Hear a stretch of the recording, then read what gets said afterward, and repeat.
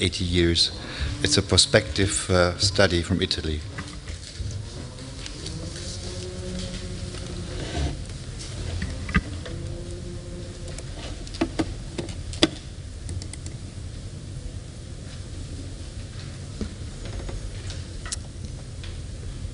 Good evening to all the present. I will present the results of a study we have conducted in Italy on very old patients treated with oral anticoagulants, old oral anticoagulants with warfarin. The reason that conducted us to design this study is that we have a large diffusion, as you know, of atrial fibrillation, and it is estimated to double the number of patients on atrial fibrillation as the population ages, because the problem of atrial fibrillation is a great increase with age. We have a prevalence of 0.5% among patients of 40 to 50 years, and the incidence increases to 15% among patients of 80 years old. The problem of atrial fibrillation is the higher risk of death, as we heard, I've just heard, and principally of stroke and other thromboembolic events. And it's estimated that among patients aged over than 80 years, about 1/4 of strokes are attributable to atrial fibrillation. Prevention of stroke on atrial fibrillation relies on antithrombotic therapy. And in the last 20 years became evident that the use of oral anticoagulants in patients with atrial fibrillation is associated with a reduction of stroke that is calculated in 67%. It's a huge percentage of reduction obtained with this treatment. But the problem is for physicians or for patients too, that anticoagulants are related with hemorrhage, with an increase of hemorrhage that is the principal fear for patients, for physicians also. And what we clearly know now is that the increase of stroke risk is going together with the increase of bleeding. In other words, age increases the risk of stroke, but age increases also the risk of bleeding when you are treated with an anticoagulant. Then this is probably one of the principal reasons for the undertreatment of patients that will merit treatment for stroke prevention. And all over the countries, it's reported a reduced number of patients treated with warfarin, with indication for warfarin that are really treated. For this reason, we designed this prospective observational study that was conducted in 27 centers for the management of anticoagulation in Italy. And that was directed to patients, to naive patients that have treated for the first time with oral anticoagulants, that they started their treatment after the age of 80. We recruited more than 4,000 patients. 3/4 of them were on treatment for atrial fibrillation. The mean age of our population was 84 years, and patients were followed for more than 9,600 years of treatment. The incidence of the rate of incidence of events is calculated usually as the number of events in relation to time of exposure to the treatment. When we analyze characteristics of our patients, we found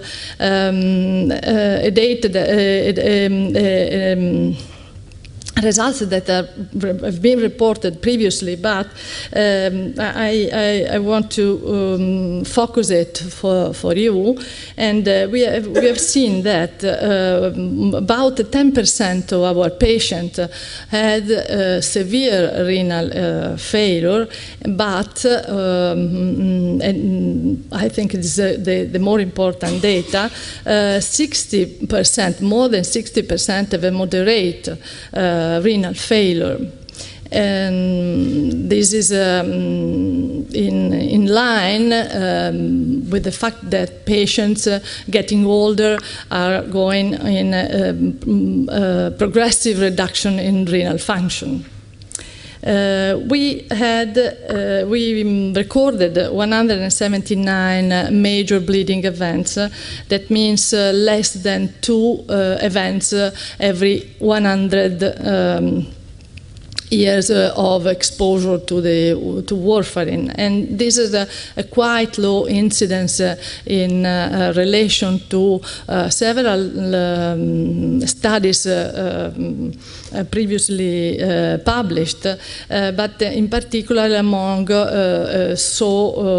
old patients. And the rate of intracranial bleeding was 0.55. We had a rate of death for bleeding that was 0.27. Patients were followed during their treatment by devoted centers, and we had the possibility to reach a good quality of anticoagulation. Centers, as a routine practice, perform patient education, including the purposes of treatment, risk for complications, and information about the laboratory controls. Family members and caregivers were also involved in the educational program. Patients receive a detailed prescription of daily dosage and indication for subsequent visit, because it is known that the response to anticoagulant treatment is highly variable among individuals. So we conclude that to date we have few information for the effects of new anticoagulants, that we have heard many things, many interesting things also during this Congress, but few data are available for very old subjects with high prevalence of renal failure. On the contrary, especially after the publishing of the results of the EPICA study of this study, become evident that very old patients and frail patients with atrial fibrillation clearly benefit from the old anticoagulants when treatment is adequately managed. Thank you. Thank you very much. Any questions? Did you have a study protocol? And which were the exclusion criteria? Whom did you not include? This is an observational study, and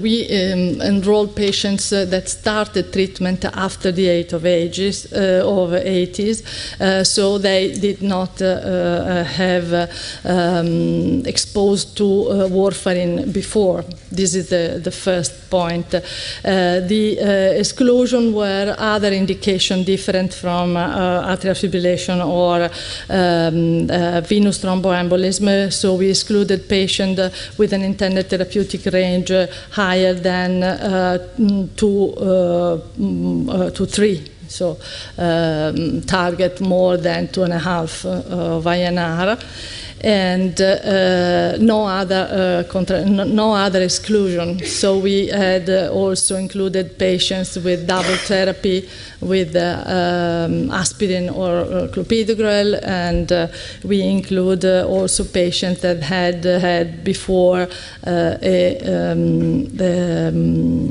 major hemorrhage. Okay, thank you. Yes, please, Rafi. The very old people are taking a lot of pills normally, and it is known that warfarin has a lot of interactions. You don't have problems with the very old at this point? We looked for that.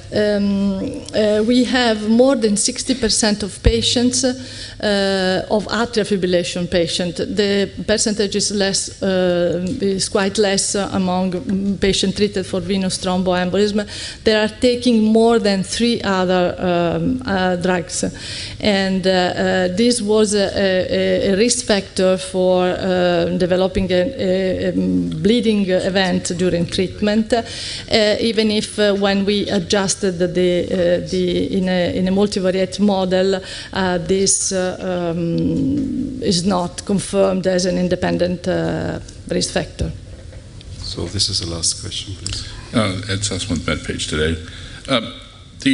You found about 2 incidents of bleeding incidents in 100 patient years. What would have you considered? What would have you considered an excessive bleeding rate? Because you didn't have a control group here.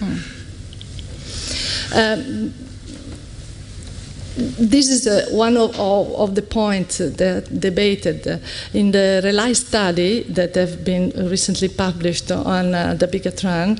The group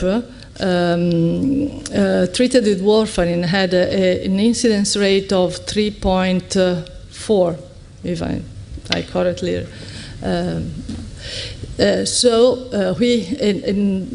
Patients in the RELY have a mean age of 72, 73, so 10 years younger than our patients. So I think that our incidence is low, but I think that the strength of this paper is that this is real practice. This is what normally happens in real practice in anticoagulation services dedicated to the surveillance of patients. So please, one short question, short answer. If there are more questions, please, after the press conference. You said that you had 2 bleedings per 100 patient years in the old population. How many strokes do you avoid treating with oral anticoagulations and anticoagulants with in the old people? I cannot answer correctly to your question because I don't have a populational control, not treated. But this is an observational study on what is the real life. It is indicated by international guidelines to treat patients with warfarin when they have high risk of stroke. I can imagine that I have prevented a large amount of stroke, but